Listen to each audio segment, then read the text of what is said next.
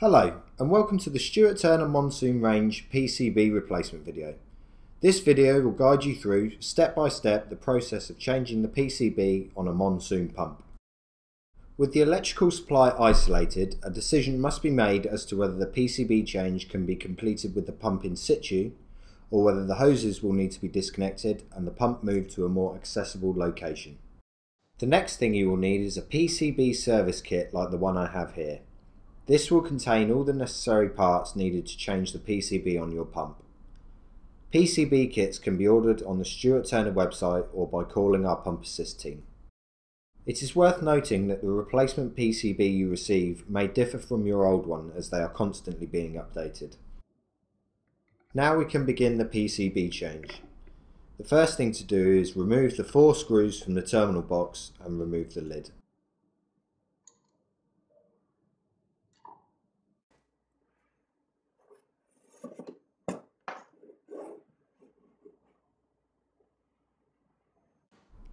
Once the terminal box lid has been removed, it is important to first touch the capacitor terminals with an insulated electrical screwdriver to ensure any remaining charge has been released.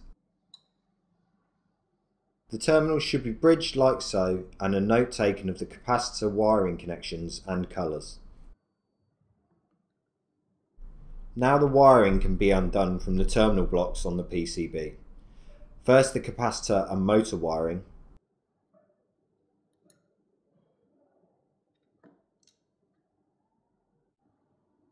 and then the supply cable wiring.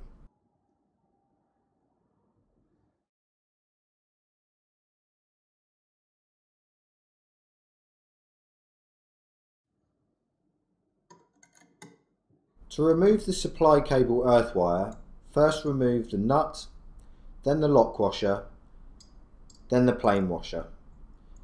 This allows the removal of the earth wire and the cut washer below it.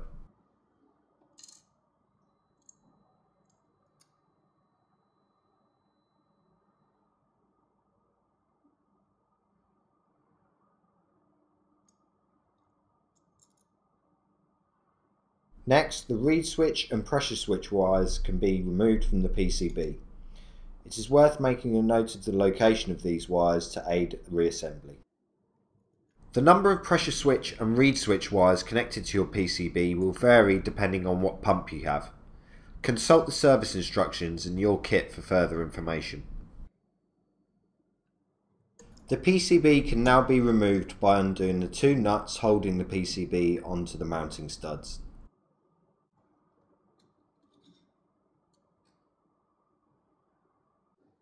With the PCB removed, the sticky pad that holds the capacitor in place can also be removed.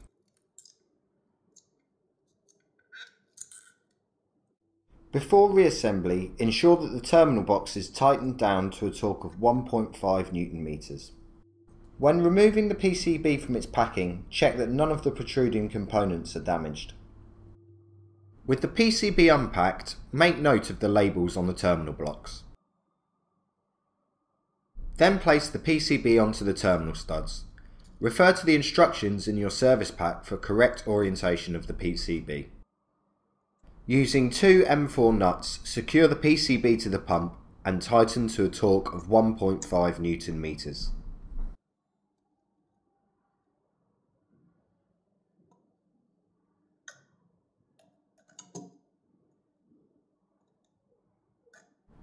Now we can reconnect all wiring back onto the PCB using the wiring diagram found in the service instructions in your service kit. First we connect the appropriate pressure and reed switches for your pump. Depending on the age of the pump, the pressure switch wires may be blue and brown like I have here, or just brown like the reed switches.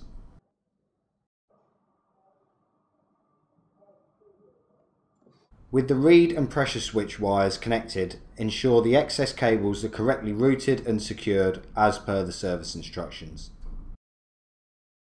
Now the capacitor wires can be reconnected to the PCB.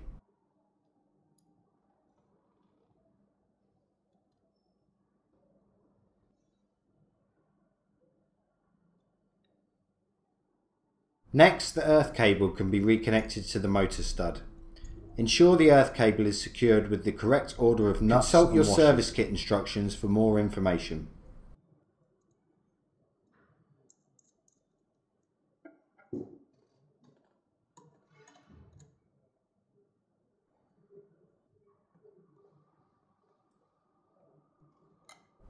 The live and neutral mains wires can now be connected.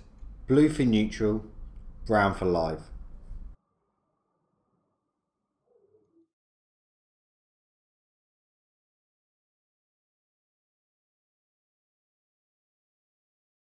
Be mindful that the cable routing should not interfere with any delicate components such as this. The capacitor should be secured using the adhesive foam pad supplied.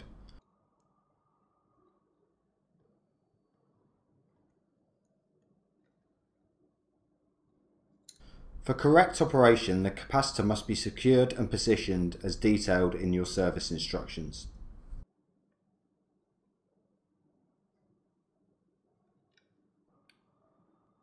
The final step is to replace the terminal box lid and screws.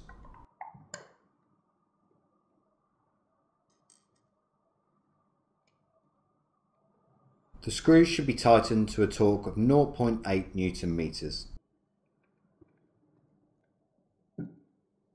Now your monsoon PCB replacement is complete.